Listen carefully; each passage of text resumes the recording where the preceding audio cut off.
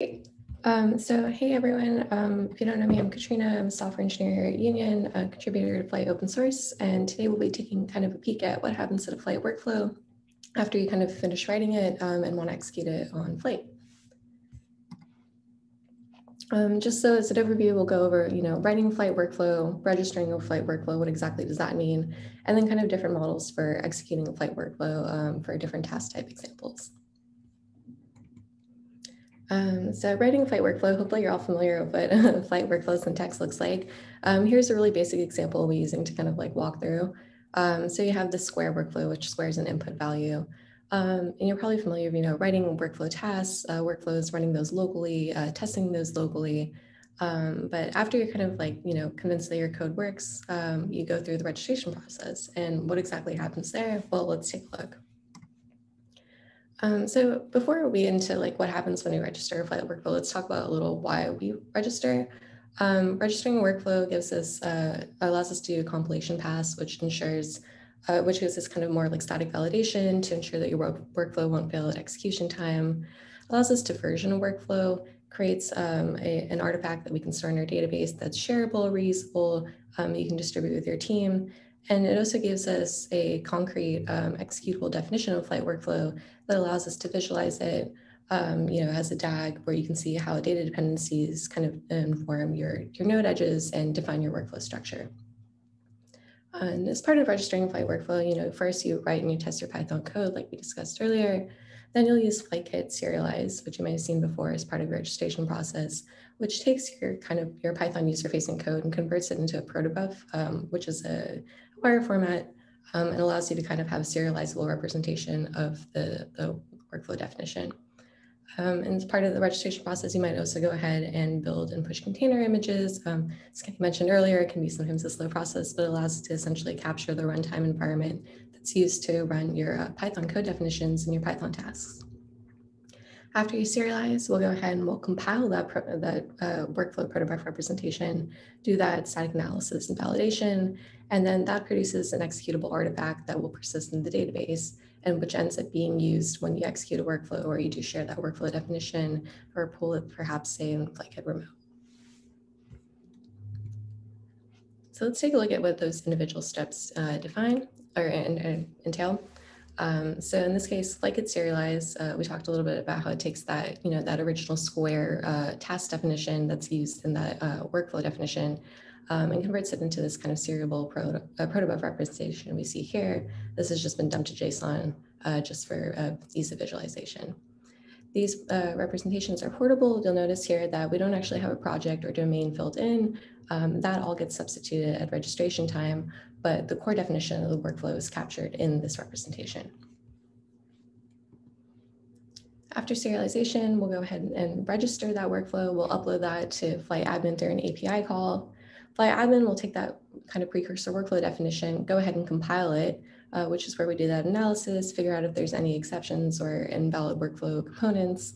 And then if that compilation step succeeds, then we'll go ahead and produce an executable artifact, which is, that definition that you'll see when you later Flyte-CTL get it, or, say, visualize it in the UI, for example.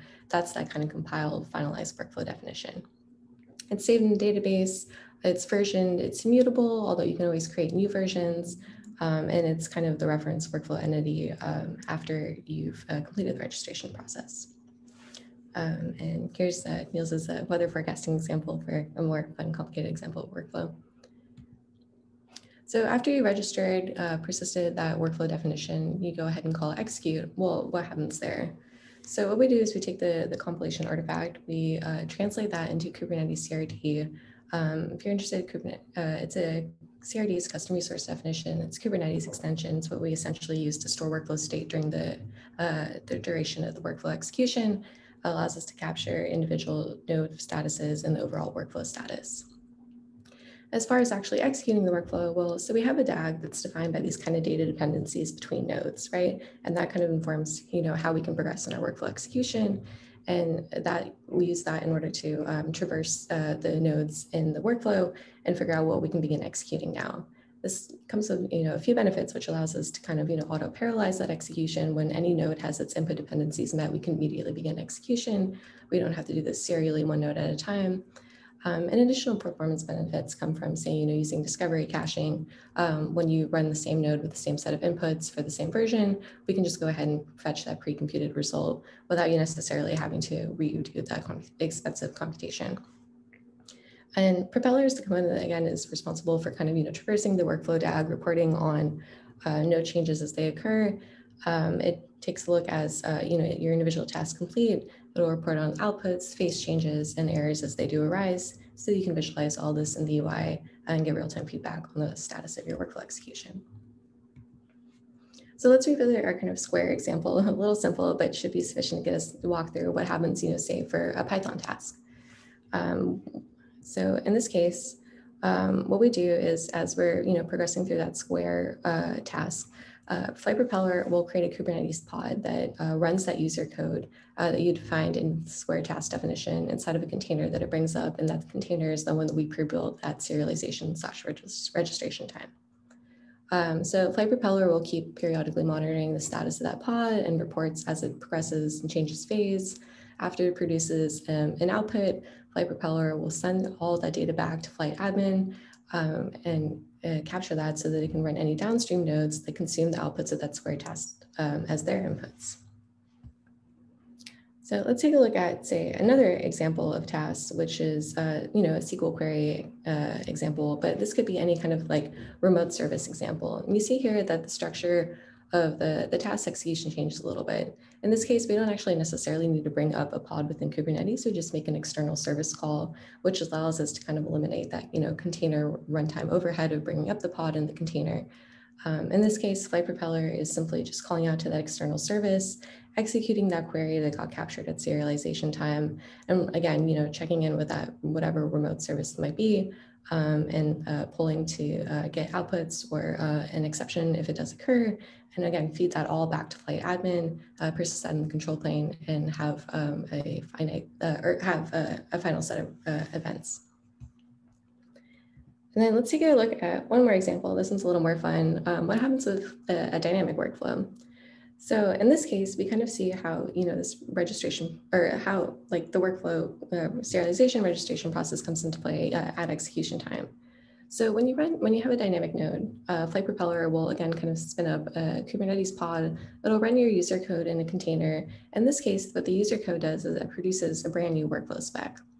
And just like the process for running through a workflow, traversing the nodes within the DAG, Flyte Propeller will repeat this for the workflow that's produced in the dynamic node, proceed through the execution of that newly generated workflow. And once that succeeds, essentially mark that enclosing parent node as completed.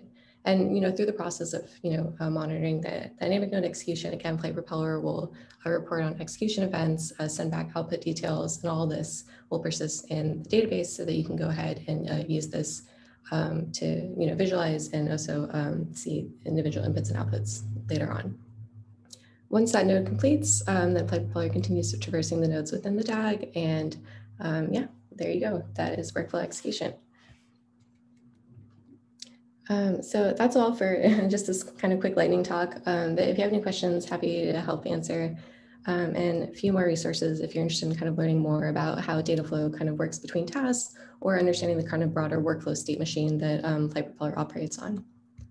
Thanks so much.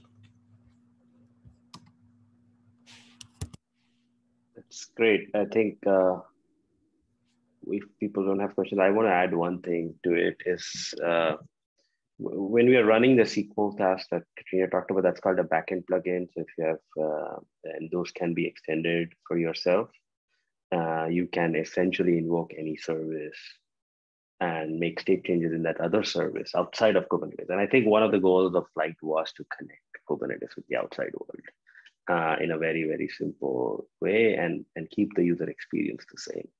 So there are already a bunch of connections or backend plugins available, but if you guys would want, please, there's docs on it. If not, you want to ping us, let us know. We can help you right one. I know there's somebody working on a task plugin. There's a Flink plugin that's in progress. But these are Kubernetes specific plugins, so that allow you to orchestrate more complicated stuff on Kubernetes. But also there is, I think, BigQuery, Snowflake, Redshift exist, Athena exists, but Redshift is in progress or something. And so yeah, so if you have ideas, let us know.